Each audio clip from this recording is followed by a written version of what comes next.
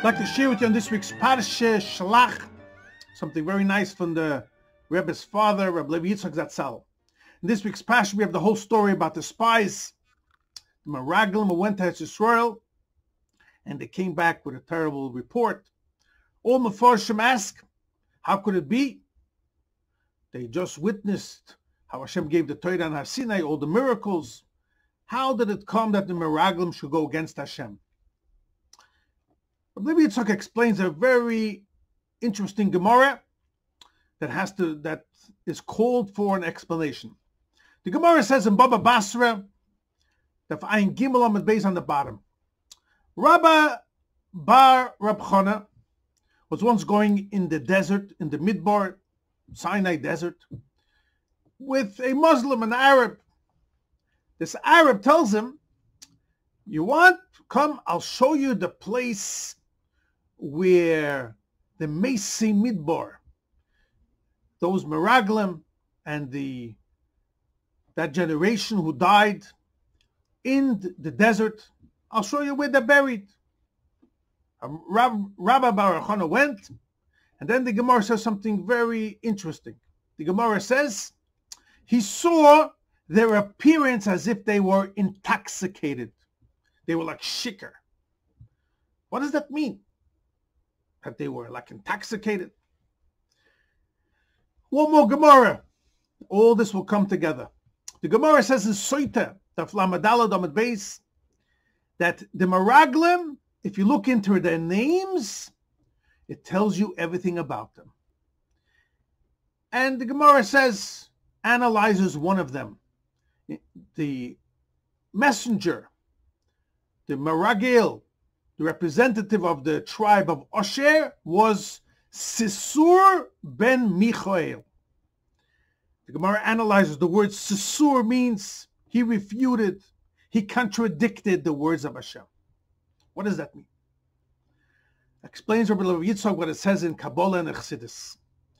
When a person is intoxicated, that means that just like physically, when a person drinks too much liquor, too much wine, his emotions take him over and he loses his sense of understanding. His mind, his judgment, his seichel blacks out and his emotions take over. That means he becomes intoxicated. Similarly, this was a mashal of the Dovid Hamidbar, that generation, especially the Meraglim. Of course, they saw all the miracles on Matan Torah and going out of Mitzrayim. But look, here they were in the Midbar. They got the Torah. They had such a yearn, such a passion, a fiery desire to become close to Hashem. This passion in their heart took them over, and they said, oh, we love this. We're basking in the glory of Hashem. It's like paradise, Gan Eden. Let's stay in the Midbar. Why do we have to go into Israel?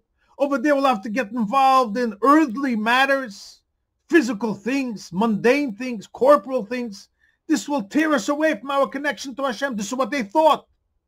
So they said, let's stay here. They had this passion, this emotional, fiery desire to come close to Hashem, and they wanted to cleave. They had this intoxication in them.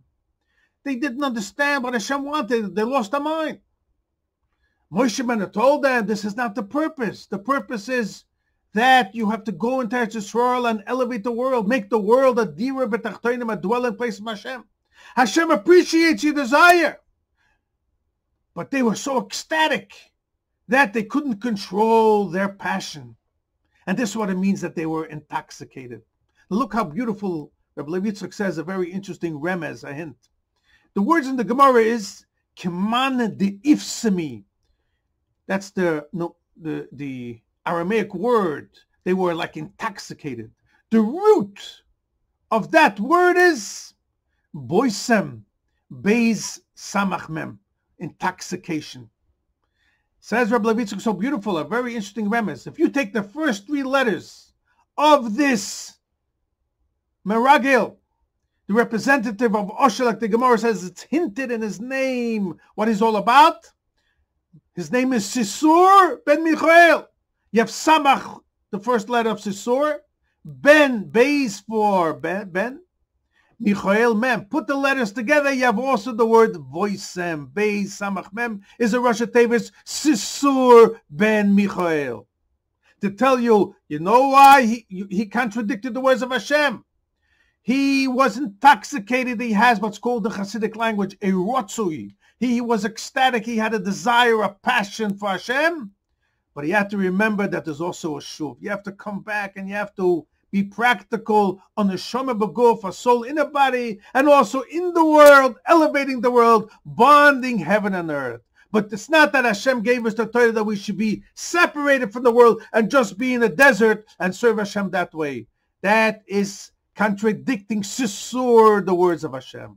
So this is the meaning. Rabbi Yitzchok explains, command the ifsimi. Their appearance was that they were in an intoxicated situation, which means that their emotions took them over, their passion, their desire, even in a holy sense. But that's not the ultimate goal of Hashem. And this is how so beautiful that the Rosh Tevis of the Sisur Ben Choel Voisem is exactly what the Gemara says, command the ifsemi. They were like intoxicated. And this is the lesson that a person has to understand from the Meraglim. It's good to have a passion to Hashem, but together with that, we always have to bring it down, mata, elevating the physical, corporal world to make Hashem a dira b'tachtonim, a dwelling place in this world.